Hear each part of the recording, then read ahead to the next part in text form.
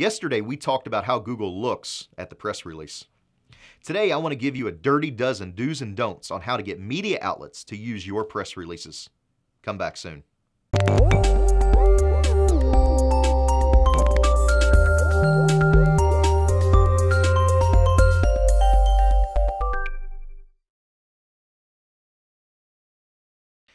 Colin here, and my company, SmartBox Web Marketing, kicks butt at dental press releases.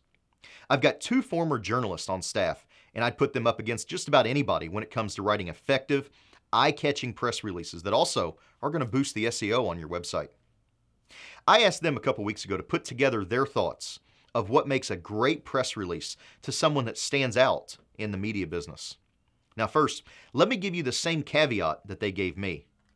Different markets act differently.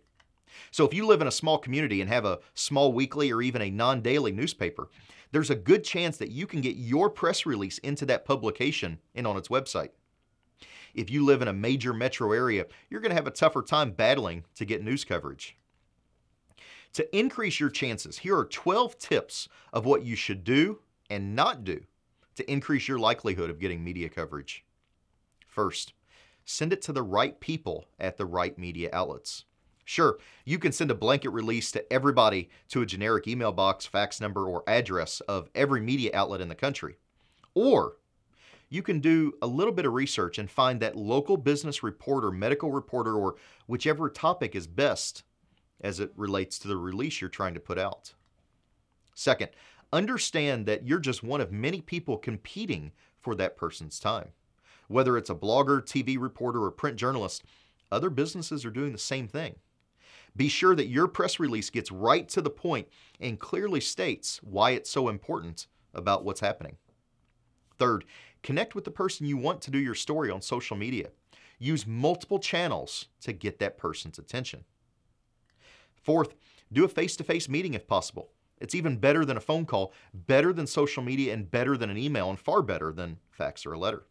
Fifth, present yourself as a resource for future stories. Don't just give your pitch about your new building or new training or new equipment.